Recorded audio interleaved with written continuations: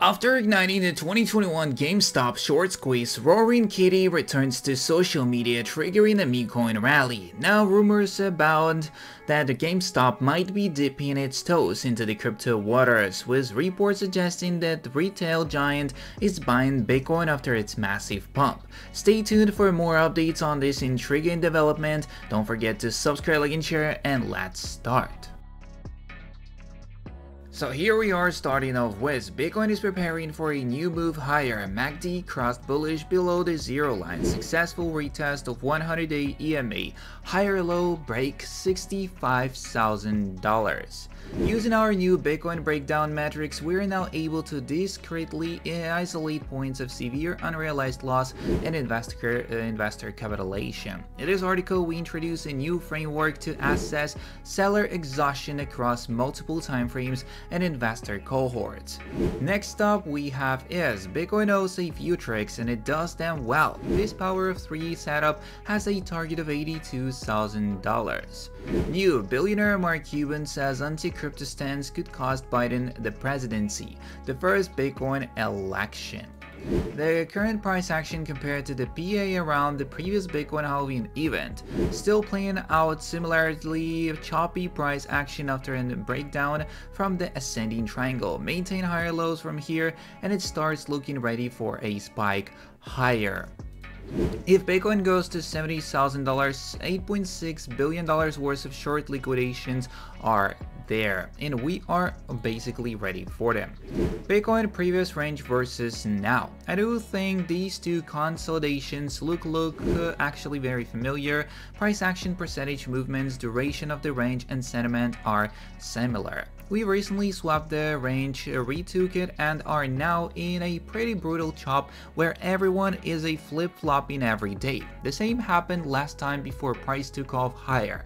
Back then, this was coupled with the ETF inflows really accelerating and pushing price higher. Whether we can get that kind of strength in the short term, I don't know. We do have PPI and CPI coming up today tomorrow, which will definitely cause short-term volatility. Each situation is different, so keep that in mind. I plot these fractals to show how price action isn't actually as unique or bad as people perceive it to be.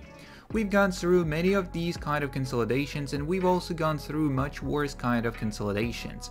I think it's key to stick to important high time frame levels and just take it from there. Don't mind the low time frame noise. Most of us are here because we believe in a higher prices later this cycle. Focus on that.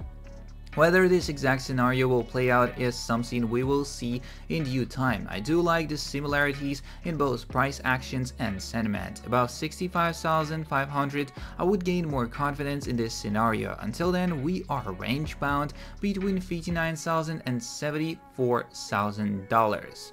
Next up we have is hundreds of assets managers have already reported owning Bitcoin ETFs.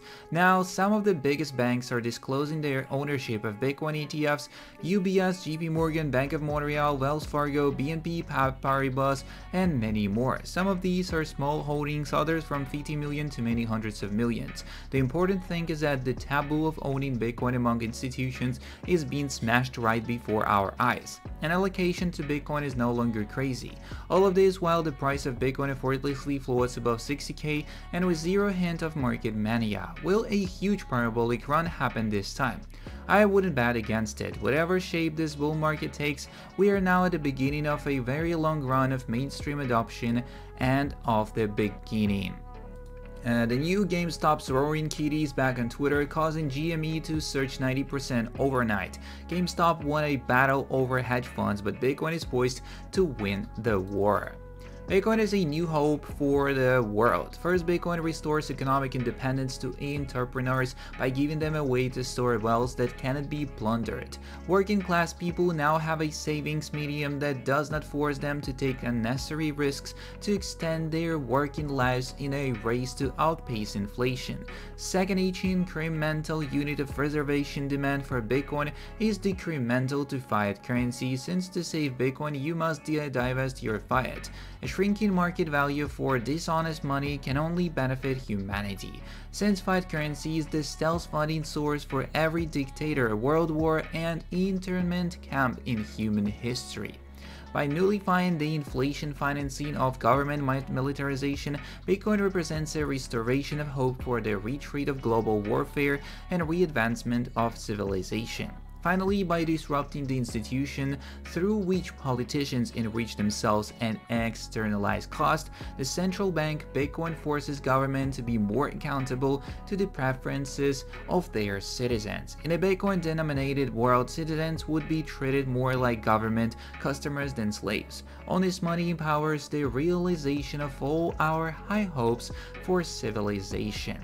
Next up, simple math Bitcoin. The average human can only own a 0.002625 Bitcoin. A high value calculation will actually make us that only 8 billion people would hold a 21 million Bitcoins, and each should be holding a 0.002625.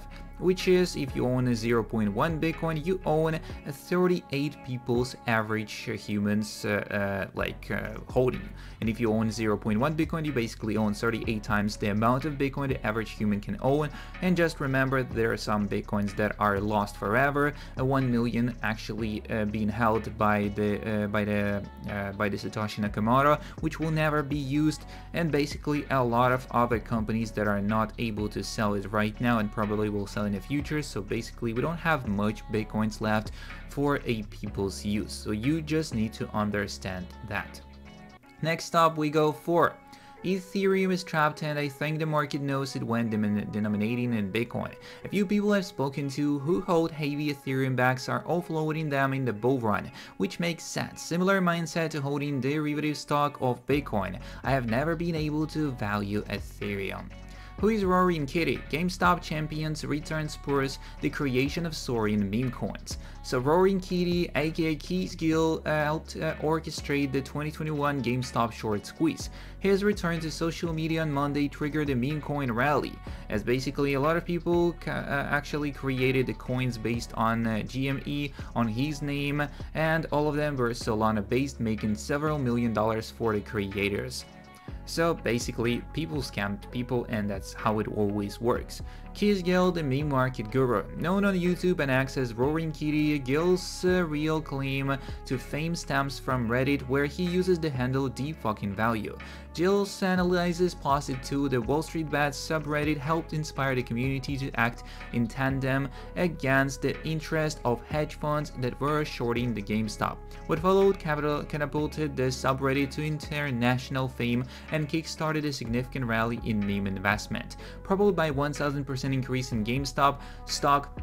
Other Roaring Kitty tip-offs and hosts of meme coins enjoyed a significant bull run that peaked in summer of 2021.